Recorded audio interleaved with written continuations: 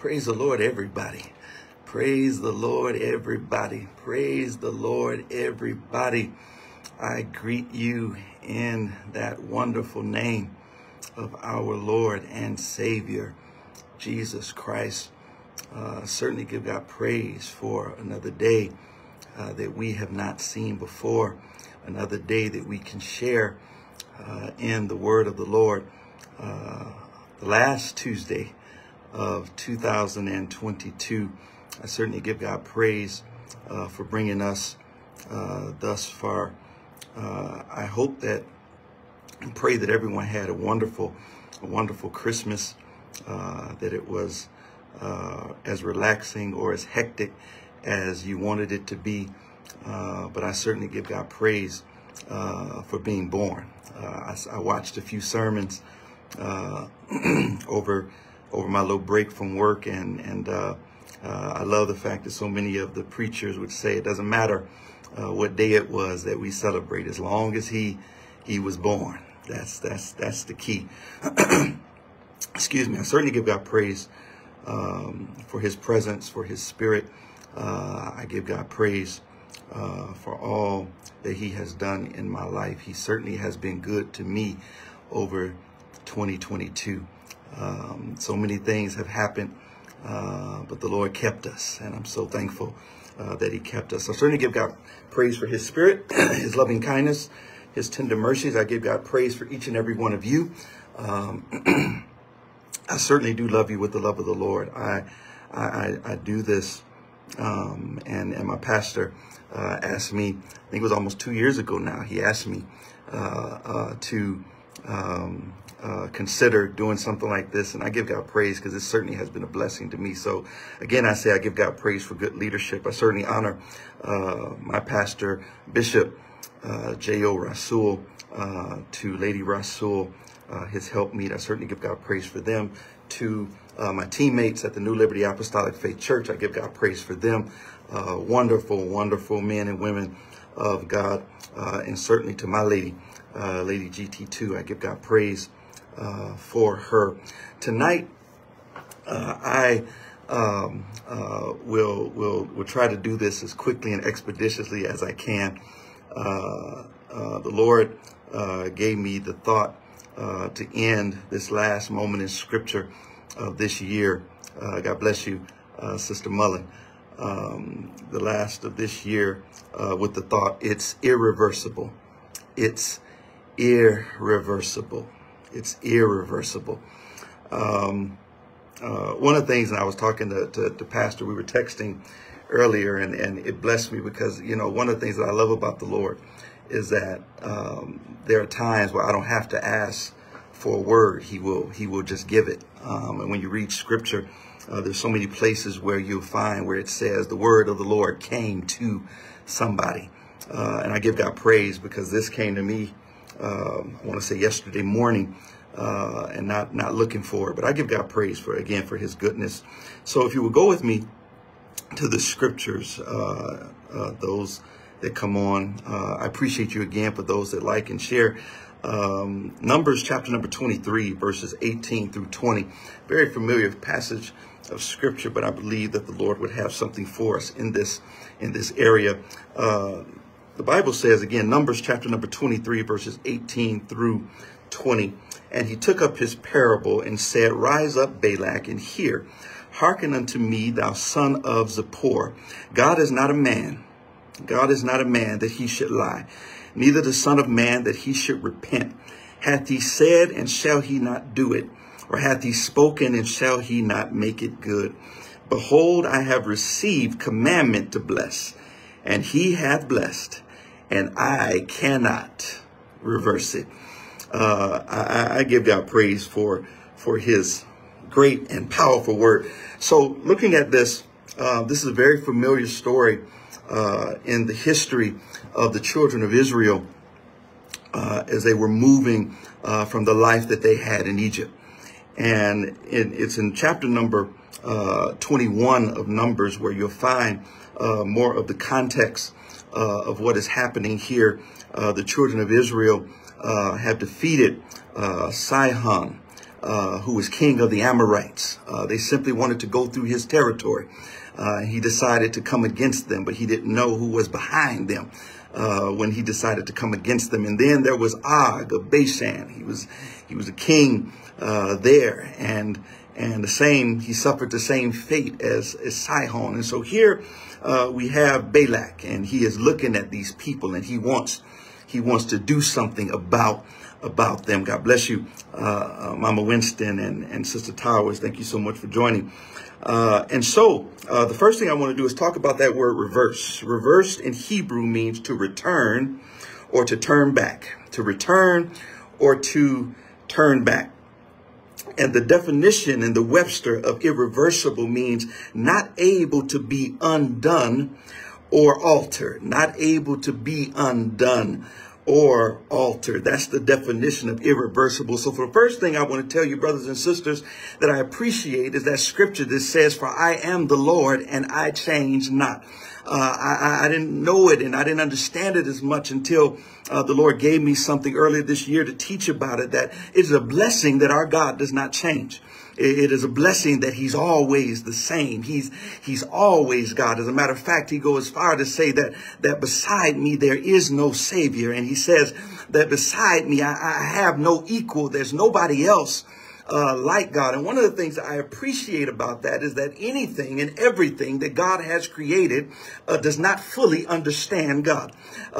Everything from the angels in heaven, everything does not understand the full breadth of who God is. There is nobody that can say they know everything about God. I don't care how long you've been saved. I don't care how long you have walked with the Lord. Nobody knows everything about God. The Bible even goes on to say, for those that like to go and look at those scriptures, it talks about in Revelation that he has a name that nobody even knows. He has a name for himself that he reserved for himself. And it is such a beautiful thing to know that our God is so great and there is nobody like him. But when we look in the book of Numbers in chapter number 22, verses 4 through 6, you will find the situation that Balak found himself in. The Bible says in verse number 4, "And Moab said unto the elders of Midian," he got his people together, "Now shall this company lick up all that are round about us," talking about the children of Israel, "as the ox licketh up the grass of the field." And Balak the son of Zippor was king of the Moabites at that time. The Bible says he sent messengers therefore unto Balaam the son of Beor to Pethor, which is by the river of the land of the children of his people, to call him, saying, "Behold, there is a people come out from Egypt. Behold, they cover the face of the earth, and they abide over against me. Come now, therefore, I pray thee, curse me this people, for they are too mighty for me. Peradventure I shall prevail, that we may smite them, and that I drive them out of the land. For I know that he whom thou blessest is blessed, and he whom thou cursest is cursed." The first thing I recognize looking at this scripture is Balaam was somebody that had a reputation. Balaam had a reputation for blessing and cursing people, and whatever he said would come to pass. Balaam had a reputation. But what you will find here, and I thought this was very interesting, when you go down to verse number 7, the Bible says, "And the elders of Moab and the elders of Midian departed with the rewards of divination." In other words, they had their money in their hand to go see Balaam. And the Bible said, "And when they came unto Balaam and spake unto him the words of Balak, and he said unto them, Lodge here this night." This is Balaam talking. "And I will bring you word again, as the Lord shall speak unto me." And the princes of Moab abode with Balaam. And God came unto Balaam and said, "What men are these with thee?" And the Bible says, "And Balaam said unto God, Balak the son of Zippor, king of Moab, has sent unto me, saying, Behold, there is a people come out of Egypt, which covered the face of the earth. Come now, curse me them, peradventure I shall be able to overcome them and drive them out." And God said unto Balaam, after he gives him what Balak has sent the Moabite elders to express to him, God says to Balaam, "Thou shalt not go with them, thou shalt not curse this people, for they are blessed." they are blessed. One of the things that I found to be such a tremendous blessing is that there are some things that God says, and it is simply what he said. It's simply what his will is. But then there are other things that he says that are conditional. There are other things that he expresses to us that are conditional. The Bible will let us know a very familiar chapter, Deuteronomy 28. Verses number 1, you remember the Bible says, and it shall come to pass if thou shalt hearken diligently unto the voice of the Lord thy God, to observe and to do all his commandments, which I command thee this day, that the Lord thy God will set thee on high above all nations of the earth. Notice here that the Bible is letting us know that if you hearken to the voice of the Lord thy God, and if you observe to do all his commandments, that you as a nation will be above all the nations of the earth. There was a condition to be above the nations of the earth. You had to hearken unto the voice of the Lord thy God. And then further down in that chapter, and I know people don't like to talk about it, but further down in that chapter, in verse number 15, the Bible says, but it shall also come to pass, if thou wilt not hearken unto the voice of the Lord thy God, to observe to do all his commandments and his statutes, which I command thee this day, that all the curses shall come upon thee and overtake thee. So understand, these are conditions that God was giving the children of Israel, conditions to what the outcome would be. There were conditions, and you remember it is in 2 Chronicles chapter number 7, verses 12 through 14. I promise you I'm going somewhere. The Bible will let us know that the Lord appeared unto Solomon by night and said unto him, I have heard thy prayer and have chosen this place to myself for an house of sacrifice. And then he says, if I shut up heaven, that there be no rain, or if I command the locusts to devour the land, or if I send pestilence among my people, if my people who are called by my name shall humble themselves and pray and seek my face and turn from their wicked ways, then will I hear from heaven and will forgive their sin and will heal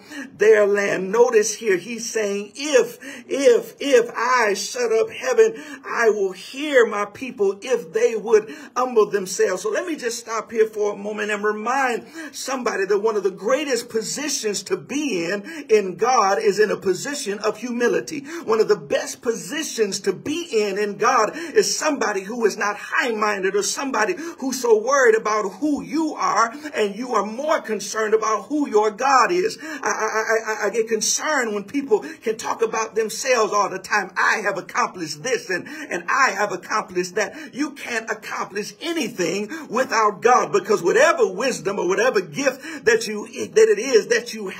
you have to know that that gift came from God. Every good and perfect gift comes from above, our Father of lights, with whom there is no variableness, neither shadow of turning. But one of the things that I appreciated about this is that there are some things that are conditional. There are some things that require you to do something for God to do something. There are some things that are required of us so that God would get the glory out of our lives. But then, brothers and sisters, I'm excited to tell you there are other things that God will do simply because it is his will. There are some things that God will do simply because that's what God decided to do. Aren't you glad that nobody can stay his hand or say, what doest thou? Aren't you glad that God can do what he wants to do, when he wants to do it, how he wants to do it? This is why it's so important, brothers and sisters, that we don't put him in a box,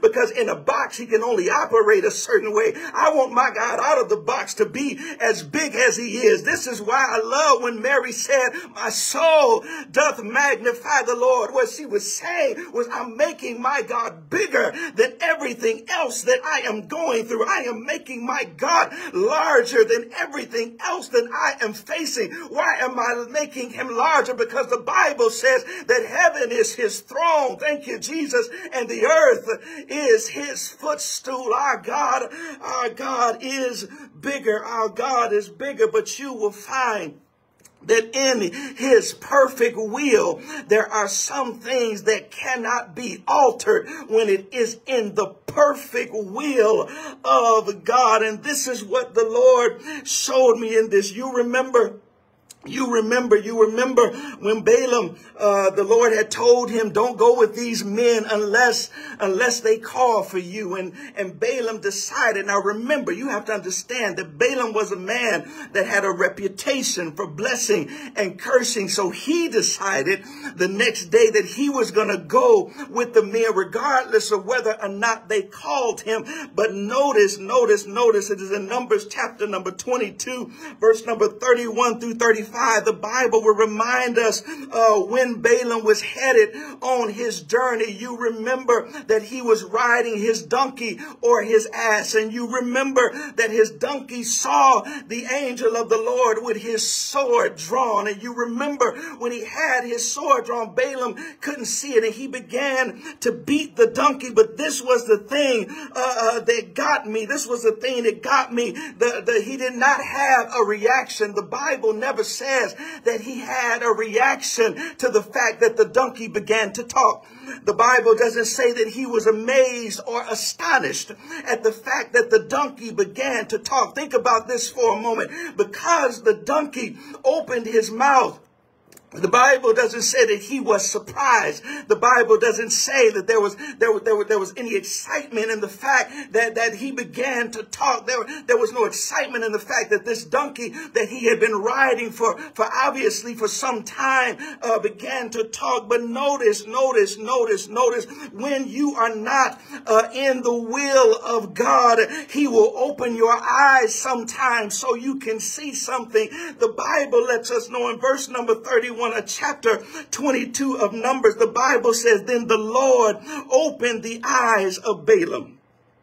Wish somebody would say, Lord, open my eyes so that I can see. Open the eyes of Balaam. And he saw the angel of the Lord standing in his way and his sword drawn in his hand. And he bowed his head and fell flat on his face. Notice that when the donkey began to talk, he had no reaction. It wasn't a big thing to him. But when he saw the angel of the Lord with a sword drawn in his hand, it caused him to fall on his face. And that's what I want to stop and tell somebody. Sometimes you need your eyes open. Sometimes we get the big head and we begin to think that we are somebody. But I am so glad that the Lord opened my eyes to show me how frail that I am. He opened my eyes to show me how many things have I kept you from. Aren't you glad that he'll open your eyes sometimes to show you things that you did not see? I believe, brothers and sisters, there would be a praise even now among his people if we stop for a moment to think of what God kept us from. If he opened your eyes, thank you, Jesus, to show you the things that he manipulated in his will to make it to where you weren't hurt, that he manipulated in his will to make sure that you made it to this place here and now. I give my God praise. And the Bible lets us know that now he understood that he has made an error.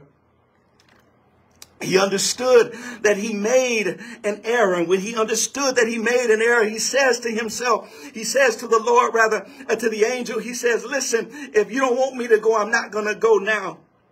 And the Lord, I got to stop here for just a minute. This is verse number 34. And Balaam said unto the angel of the Lord of chapter 22 of Numbers, I have sinned, for I knew not that thou stoodest in the way against me. Now, therefore, if it displease thee, I will get me back again. And the angel of the Lord said unto Balaam, go with the men, but only the word that I shall speak unto thee, that shalt thou speak. So Balaam went with the princes of Balak. Now understand the reason why God at this point was okay with him going. Understand this, brothers and sisters, is because now he understood that whatever the Lord gives me to say, if I don't say it, it could cost me my life. So let me just stop here and pick on any preachers or any teachers that are on the line. If you ever wanted to understand why it's important to study the word and to rightly divide it. The Bible will remind us in Revelation chapter number 22, verses 18 and 19, for I testify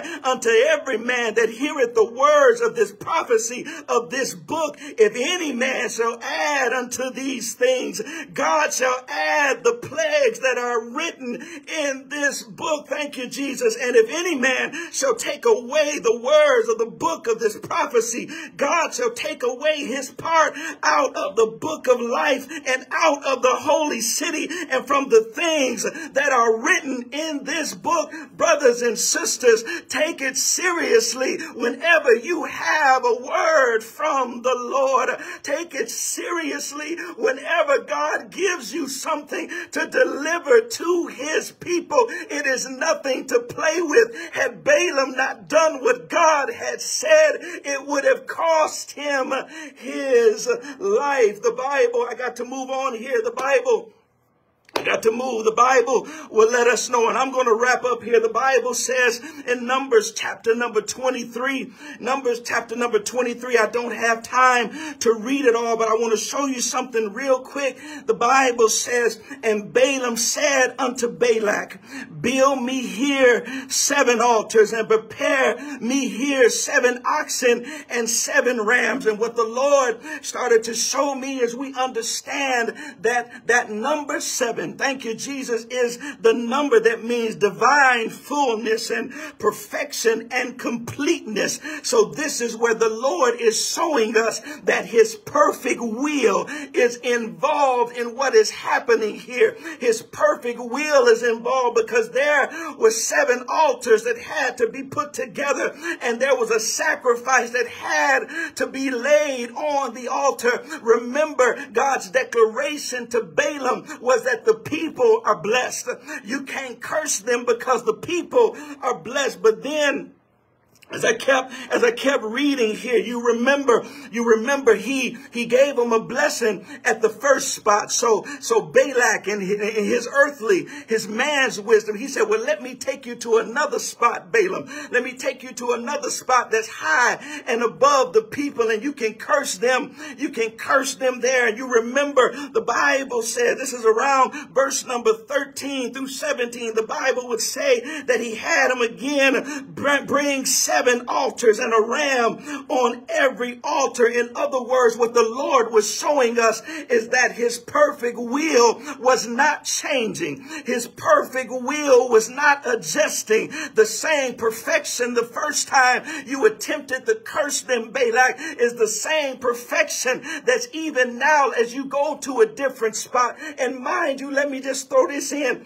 The children of Israel were oblivious to what was going on. They had no idea that somebody was trying to curse them. Brothers and sisters, you may have no idea, but I'm so glad that the eyes of the Lord are in every place, beholding the good and the evil. We know that our God is everywhere at the same time. But I have to stop here for a minute to remind somebody that while Balak wanted to curse, while Balak wanted to curse the children of Israel, may I remind you that that wasn't the only place in Scripture where somebody wanted to curse God's creation. It is not the only point in Scripture where somebody wanted to curse what God had blessed. And you remember, it is in Genesis, the first book of the Pentateuch, of those first 5 books. The Bible will remind us that here you have Adam and Eve, and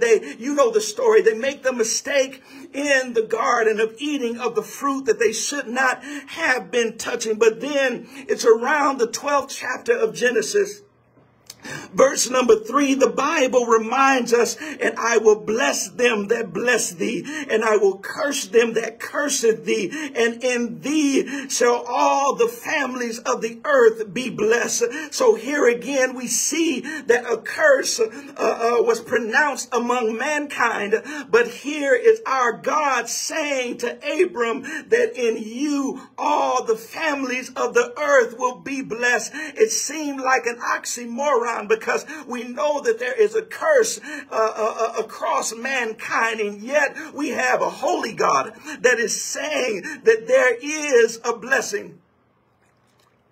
Thank you, Jesus, that there is a blessing. I may need 5 more minutes tonight, but the Bible will let us know that situation in Numbers is not the only place where someone tried to curse mankind. But what I'm so glad about is when I begin to search the scriptures, I'm reminded in Galatians chapter number 3, verses 13 and 14, and I'm just about out the way. The Bible says Christ has redeemed us from the curse of the law, being made a curse for us.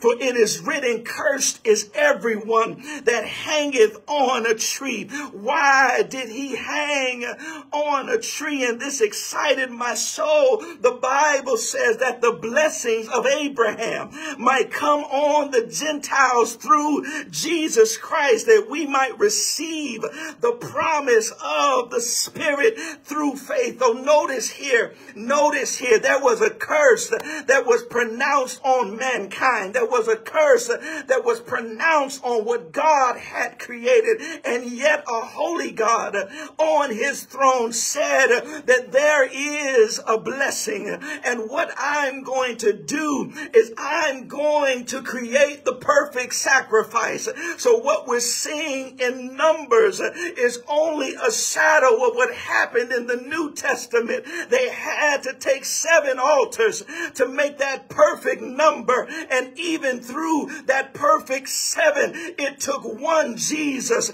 to break the curse of the law, because in Jesus, brothers and sisters, thank you, Lord, was a representation of the ark of God. He was a representation of the ark of the covenant, meaning it was built with wood that would not decay, and covered over in gold, and on top of it was the mercy seat where Moses could then commune with God. I'm so glad we have not an high priest which cannot be touched with the feelings of our infirmities, but was in all points tempted like as we are, yet, thank you, Lord, yet without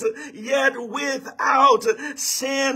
The Bible lets us know in Hebrews chapter number 10, verse number 5, wherefore when he cometh into the world, he saith, sacrifice and offering thou wouldest not, but a body thou hast prepared me. Aren't you glad that when the curse was pronounced over you, there was a holy God that was pronouncing a blessing over you? Aren't you glad that your life was supposed to be destroyed, but there was a God that was behind the scenes?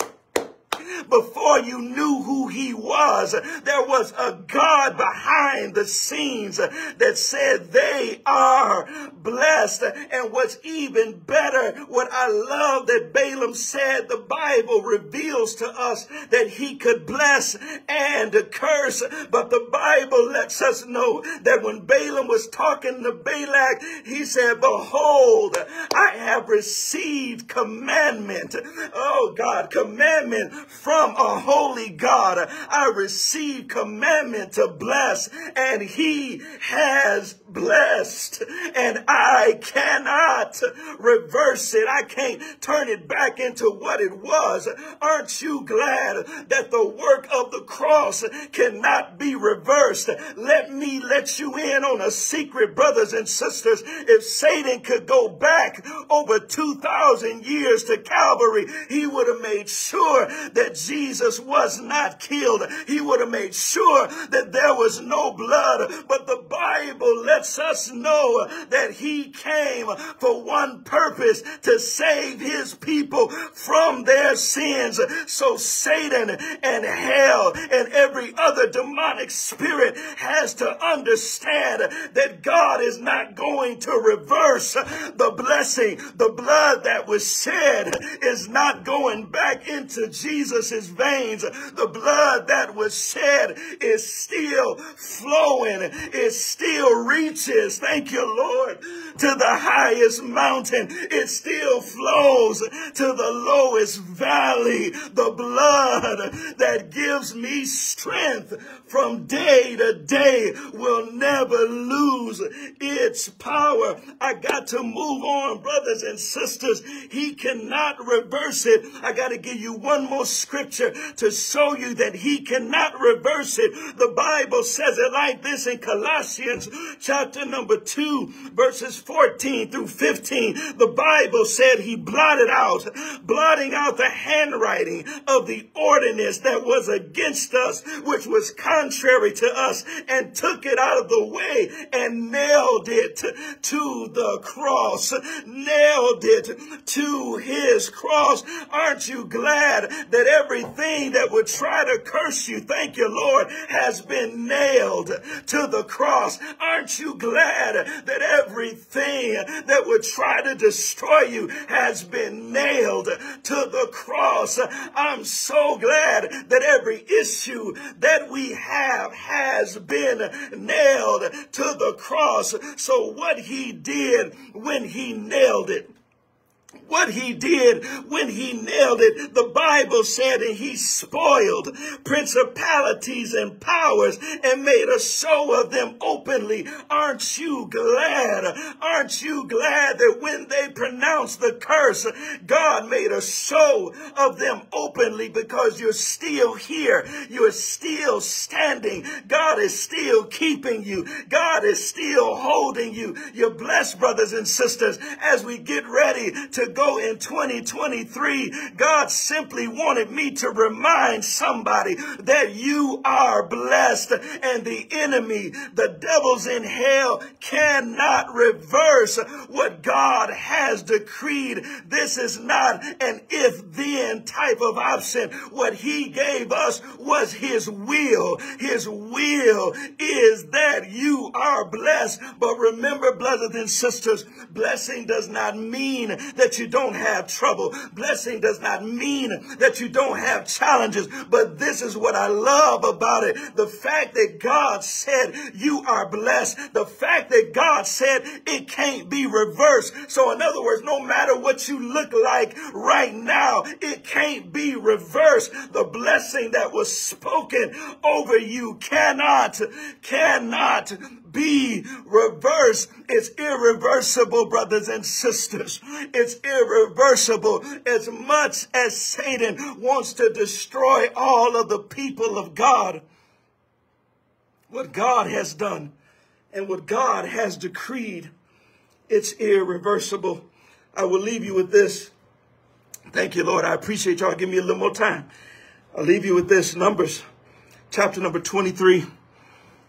Numbers chapter number 23, verses 21 to 23. The Bible reads like this. He hath not beheld iniquity in Jacob, neither hath he seen perverseness in Israel. The Lord his God is with him, and the shout of a king is among them.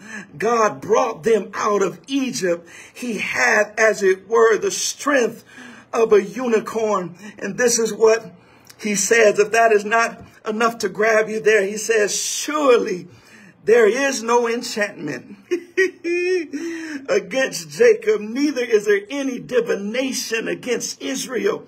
According to the time it shall be said of Jacob and of Israel, what hath God wrought? Aren't you glad that no matter how much hell you've gone through, you are still blessed, and you can stand where you are and say, what hath God wrought? We are only here because God wrought a blessing and spoke a blessing in our lives. The Bible says in one place, the word of the Lord is tried. I'm so glad that we had experience where we could try what it is that the Lord said to see whether or not it would come to pass. I wish in our finite minds we would write down some of the prayers that we prayed. I think you would be surprised how many things came to pass. I think you would be surprised how many things that the Lord spoke that you forgot about that came to pass. Brothers and sisters, be encouraged. Be encouraged. What God has done for us is irreversible. Ooh, it's irreversible. I love how Balaam said it. He commanded a blessing, and I can't reverse it. I can't change what God has done. There are a whole lot of people that may not be happy that you're blessed. There's a whole lot of people that may have an attitude because God uses you or whatever gift that you have. They may have an attitude because they're wondering why they can't do what you do. But don't worry about it. Don't worry about it. No matter how mad they get, no matter how much they try to curse you, God has pronounced you blessed. If there was any question in anybody's mind about how God feels about his people, here is a people that were murmuring and complaining. Here is a people that were sinners just like us. Here was a people that didn't do everything right just like us.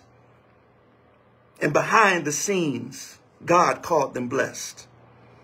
I'm so appreciative of all the years that God kept us even before we knew who he was, because he pronounced you blessed.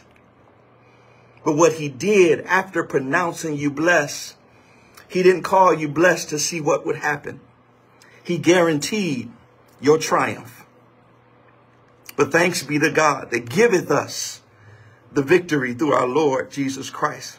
How did he give us the victory? He nailed all of our stuff, all of our sins to a cross, so he can make an open shame of those that are trying to curse you. So be encouraged. I'm over my time. God bless you.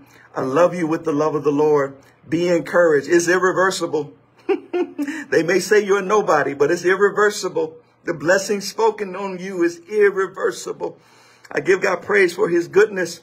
If the Lord says the same, I will see you in 2023 with another moment in scripture. And Lord willing, I'll also be able to be on YouTube as well at the same time. But I give God praise for each and every one of you. God bless you. I hope something was said that would encourage you, that would strengthen you. Just know that you're blessed. You may not feel it, but you're still blessed because he's spoken over you. God bless you. I love you with the love of the Lord. Enjoy your family.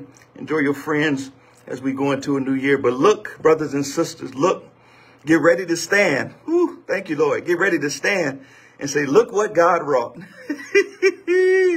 Look at what the Lord has done. God bless you. I love you with the love of the Lord.